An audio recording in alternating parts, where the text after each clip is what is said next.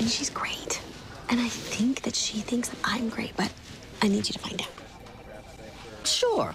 Why don't you write her a little note, you know, the ones with the boxes that you can check, and I'll pass it along. Don't you think that sounds a little childish? Yes, it does. I'm not gonna wingman a patient for you. I have to protect myself.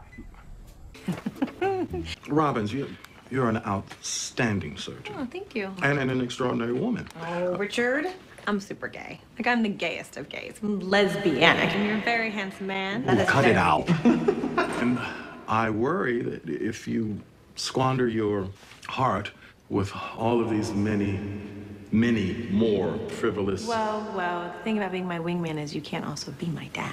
Estate and an insanely good kisser, and she, I mean, she knows her way around the neighborhood. Oh, where'd you go? Everywhere. You know what I'm saying? From the hills, to the low country, and all around downtown. Yeah. Oh my God, I'm sorry. I got carried away. No, I You wanted asked. to know. A little slutty. You helped me be slutty again. Oh, I'm not sure I'd phrase it like that. Don't kill the intern. Chief? Yes, Dr. Robbins? Chief? Do you want to tell me something? I'm going to cry. And I just want you to know that it's going to happen. And I just want you to ignore it. And I'm not crying because I'm upset. It's just what happens when I get mad at people of authority. You're mad at me? I am mad at you.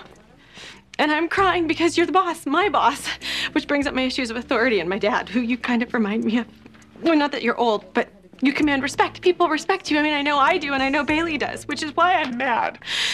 Because it's wrong, sir. It's wrong and mean to use a robot to lure Dr. Bailey back into general surgery because I don't have a robot.